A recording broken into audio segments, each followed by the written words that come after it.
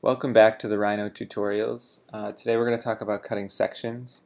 One thing I like to do before I even actually cut the section is to set up a layer specifically dedicated to the section cut so that you can help organize your lines and your model. So you can cut a section in any of the viewports. It's usually helpful to draw the line of your section in one of the orthographic viewports. To cut a section, you simply type in the command section. It brings up some sub-choices. The first thing you have to do is to select the object that you're going to be cutting a section through. So I'll select the model that I have here. Then you can choose to either assign the layers to the section based on the current layer that you're on, which is what I want because I'm already in my section layer, or you can choose to make it based on the input object, so the object that you're cutting through. The other choice you need to choose is if you want the lines that are generated by the section cut to be connected in a section plane or polysurface, or not to be connected at all. And alternatively, or in addition, you can also choose to have those lines grouped together, which in a model like this isn't going to make a big difference, but when you have a much more complex model, it can be very helpful to keep different parts of the sections together if it's cutting through multiple components or polysurfaces. So this all looks good, so I'm going to click Done, and then I'm prompted to actually draw the line of my section. So you can do this precisely or more freeform. I'm going to use the top view. I'm going to hold Shift to make it straight, and I'm going to cut my section. And you can see before the command's even done, you can see the section being outlined in my object. That looks good, so I'm going to say Done. And you can see the section superimposed over the model. To kind of get a better view of it, I can click that section, which has been grouped together, and I can move it using the gumball to the side or with the move command. And now I can get kind of a better view of that section separate from the model, and you can get a good view of that in the front. And you can then use that to generate a two-dimensional drawing. There are a couple of other commands that are very related to the section command that can help you cut sections in different ways through your model. So one of those commands is the contour command. The contour command allows you to cut a series of sections along your model in a certain direction with a certain set increment between each section.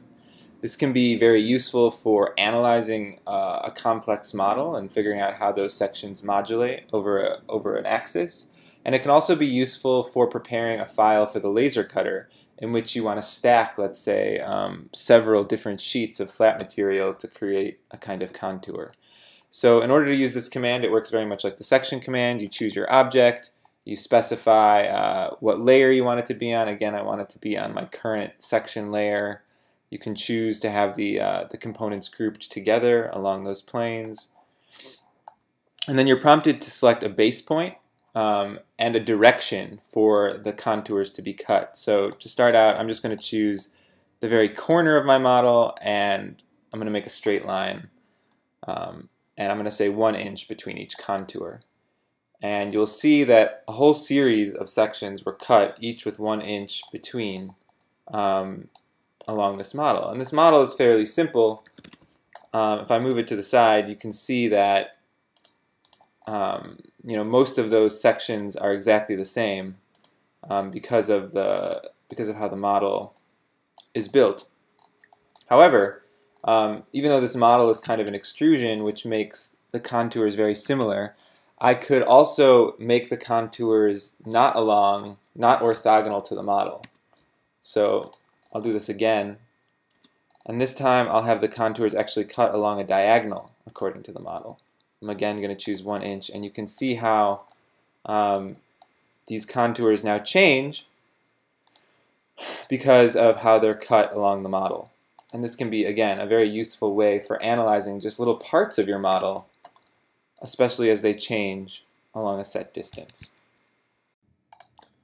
There's a third and more dynamic way to cut a section in RHINO as well, which is using the clipping plane command.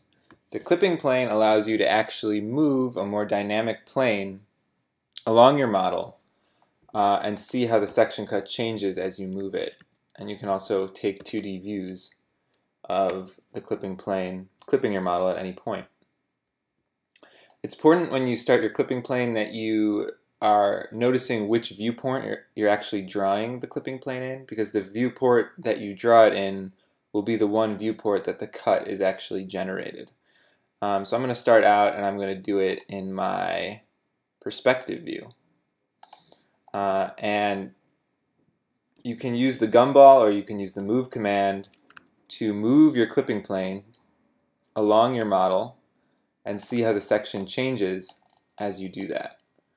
And that can be a very useful way just to understand the kind of spatial complexities of your model, and also a way to set up a specific view, a very specific cut with which you can kind of make a 2D drawing of.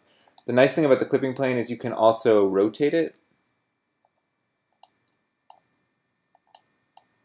which can be yet another useful way to start to better understand how your model works.